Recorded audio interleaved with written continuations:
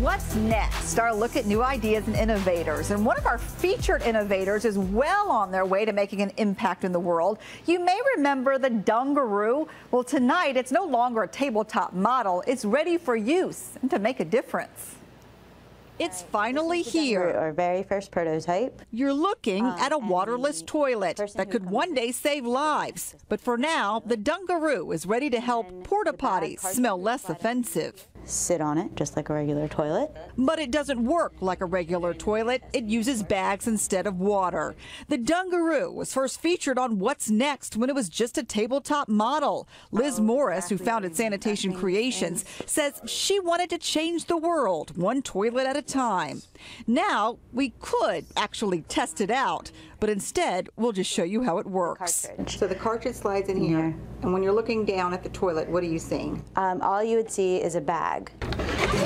When you're flushing, it sort of seals the bag? Exactly. So just kind of like a Ziploc. The Dungaroo can be flushed with a foot pedal or a hand lever. And that forces the bag to go in here and then is all set for the next one.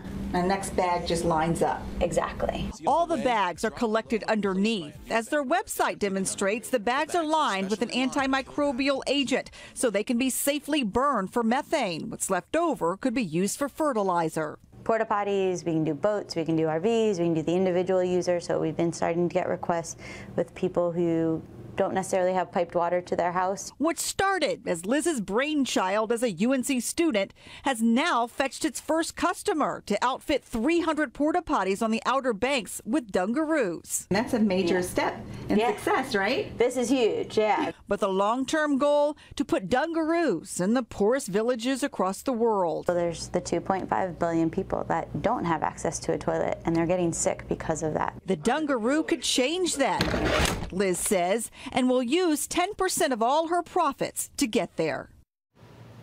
And we hope that all works out. Now, this kicks off a month of game-changing innovations.